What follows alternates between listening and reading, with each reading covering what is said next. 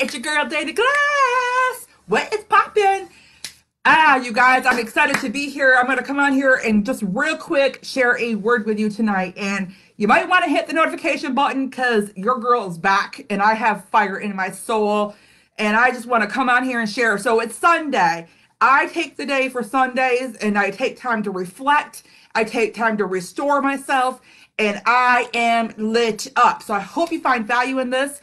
Maybe tag a friend. If you do, maybe hit the share button because here we go. You guys, listen, I was sitting in worship today. Now, our Governor Whitmer, just announced in Michigan, like we're all getting shut back down again. I'm really not surprised, to be honest. And I'm already seeing like the news feed, right? Like, oh, here we go again. And I get that. I get that. But I want to just share this today because you guys, listen, it was like in my spirit. Our sermon today was, your trials will turn into triumphs. Your trials will eventually turn into triumphs. And when you're in the middle of it though, y'all, right? It doesn't feel like it. Like, oh my God, can we just start, can it just end? Can it please just end? So I want to share this with you guys real quick. Number one, I think when you can learn to embrace that you're going to have trials in this thing called life, they're not all from God. Some of them are self-induced. Some of them is just because we're in the cesspool over here called the earth, right? We have all of this going on and God does allow things to happen to us. So how do we deal with it? It's kind of like today I was thinking about this, like, okay, a runner doesn't just say, okay, I'm going to go run a marathon, register and goes the day of, signs, shows up the day of it and says, oh, like I'm going to run a race today. Do they? No, they don't. They prepare. They gain their endurance. They're in the streets, right? Or wherever they're at to train for it. I believe we have to train ourselves for these fiery trials. So how do we do that? So number one, I'm going to just share you guys. I don't know if you guys know this. I believe in the word of God. And in James was, it's believed he was the brother of Jesus. Now I want you guys to think about this. The brother of Jesus did not believe who he was. And I want you to think about this too. The religious people of that time persecuted Jesus because they didn't believe who he was. So you're going to get persecuted by people that, hey, claim to be Christians, people that are family members. Like that's my example in here. And I'm just following that, right? So here's a guy who did not even believe Jesus. He's like, you're the Messiah? What? You're my brother. No, you're not the Messiah. And in fact, there's a verse in here that Jesus had to leave his home people because they didn't want to hear what he had to say. So why do we expect our close family and friends to hear what we have to say either? When you start making a transformation, they're really not going to want to hear, especially if they're doing the things you're doing. And you're growing and learning and they want to stay put. If they're not willing to do that, you're going to lose people along the way.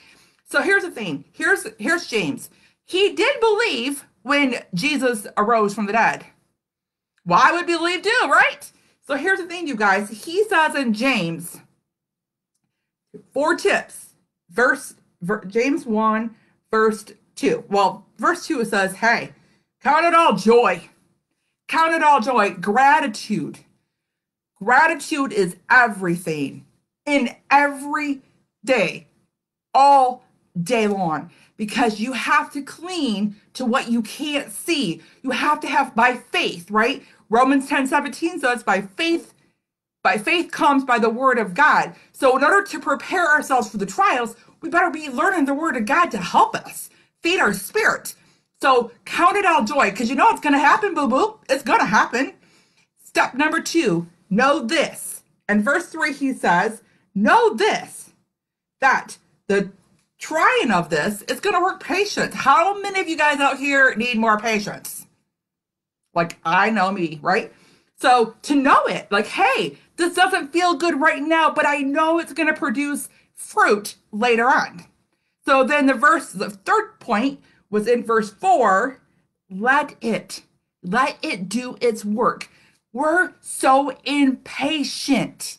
We're so freaking impatient. We want everything hot now. We don't want it. Do y'all know it took Abraham? He was told he was going to have a son with Sarah. It was was like 25, 28 years or something like that before it finally happened. And God told him directly. Directly. You guys crazy, right? Patience.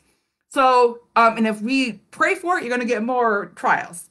And then the last one is ask. Ask, seek, and knock. What are you asking from God? Are you asking for that Lamborghini, or are you asking for wisdom, like James says right here? So those are the 4 points to help you overcome. Did you find value in this? Let me know. Hit the share button, tag a friend. Here's the thing, you guys, you're gonna have trials in life. Sometimes they come at you like that left hook, right? But as you prepare in worship, prayer, the word of God, apply that to your life. So when the trials happen, you have the strength, you know why it's happening. Maybe you don't know exactly in the moment, but you're trusting God, and we have access directly to him. He says, if we'll humble ourselves and seek him, we can find him, you guys.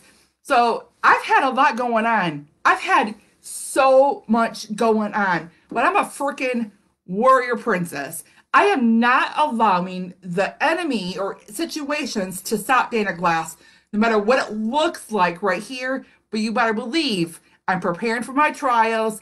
I am counting all joy. I know I'm letting it, and I'm doing the thing, you guys. So who's in it with me?